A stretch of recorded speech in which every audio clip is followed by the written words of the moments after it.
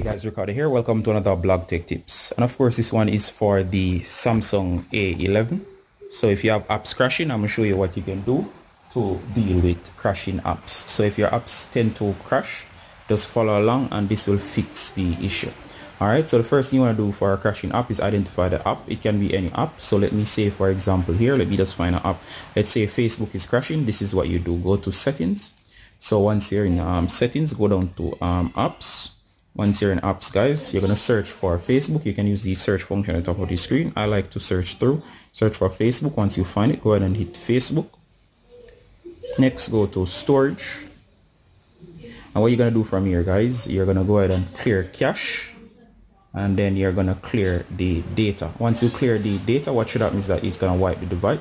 So you're going to go back, you're going to reboot your device, then you're going to go to launch Facebook again, you're going to log back in.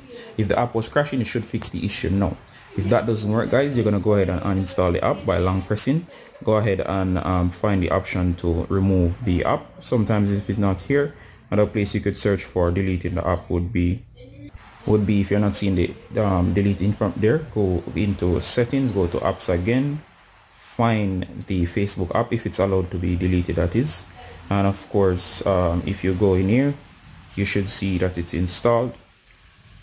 And if it's not, it should show on here uninstall. If not, it should say disable. And of course, if you can uninstall, then you're gonna go to the Play Store and install again. If not, guys, you're gonna go into the Play Store, search for Facebook. My net is a little bit slow now, and you're gonna install it again afresh.